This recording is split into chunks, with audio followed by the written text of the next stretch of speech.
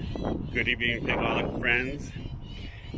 Today is October 24th, and here in front of us is my tree of Coll de Dama Bordissotenca. I'm sorry, it was a tongue twister for me.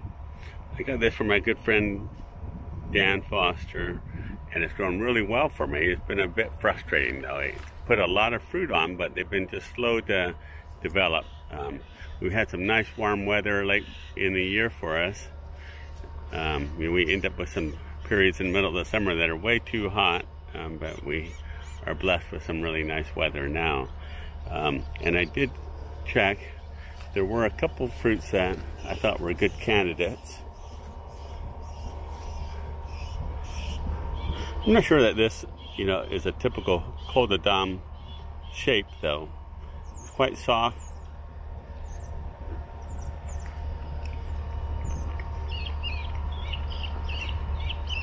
I need to look at Pond's book. This has a stronger berry flavor than I expected.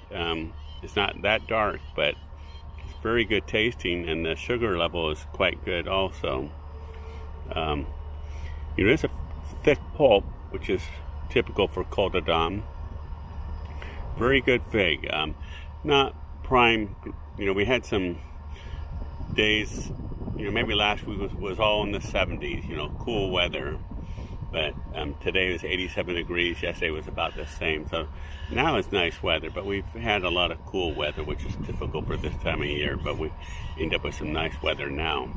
But this is a very good fig. I don't think it's typically a late variety, but I'll look at Pond's book and see what he says about timing of it. But this tree's just been growing vigorously and putting most of its energy into growing. There's one more back here. Not quite as soft though. There might be some more in there. I'm not going to walk around to the back. It's got some reddish blush in the skin here. Not as bright, but it's still very good.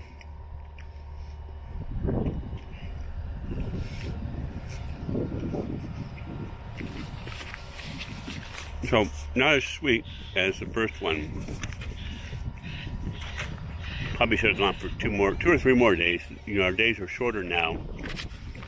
It's about 5:30 and the sun will set before 6.